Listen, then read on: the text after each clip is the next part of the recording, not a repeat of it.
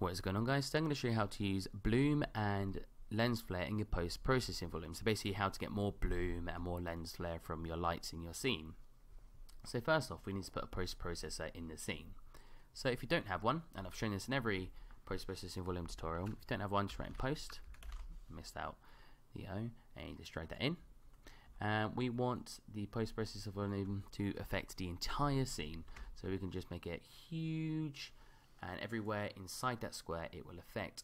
And you can have several post-processor volumes, that way certain rooms will have different effects. But yeah, I already have a post-processor volume, so I'm just going to delete the one I just made. Come up into the search bar up here, write in post, and click on the one I have. So again, I'm using my friend's scene just because it has assets in it that can demonstrate this better. And I say friend's scene, I mean my scene that replicates the apartment from Friends. So if I click on global processing volume and we go into settings down here on the post process volume, you want to find your bloom, so right here you want to drop that down. So I'm really going to look at intensity here and maybe size scale, but you mainly just want to look at your intensity. So if we turn that all the way up, you'll have a huge bloom coming from all the lights in your scene. Turn it all the way down, you'll have absolutely no bloom, which just doesn't look right. No bloom does not look right, so we want that to be turned up. Not that much, I have mine at 0.5, and I have a very slight effect from it. So that's very quickly how you just apply some bloom.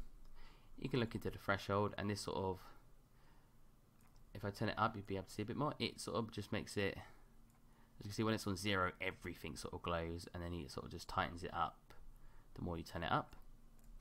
You've got scale, which just, if we put it to 0, you see it's only creating a bloom effect in a very small area. The more you turn it up, the more it will spread out.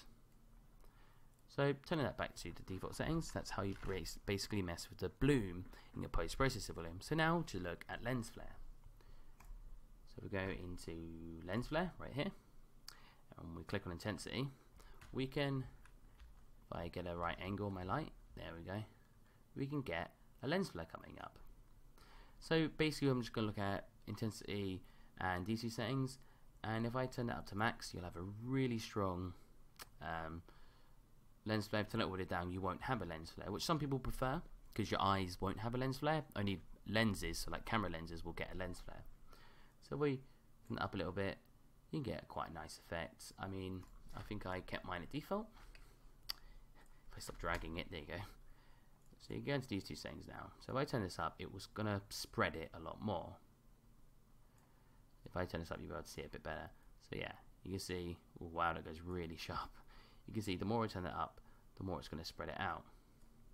Which could be a nice effect depending on what you want to do. I mean, if you got water on a lens and you pulled it out of like the water, and then you looked at a light, you'll get a really like separated lens flare. So if we go into the threshold, you can turn this all the way up and it will sharpen it. I mean, you can literally see that they're just hexagons now. You turn it all the way down, it's going to blur it. So just mess with those settings, you can get your desired effect from your post-processing volume. So this is all I wanted to really show today. This is more to just show you that these settings exist rather than getting a setting that looks great, because depending on what your scene is, you'll change all of this anyway. My scene, I've got a lot of default settings just because I think it looks alright. Anyways, thank you very much for watching. I hope this helped, and bye bye.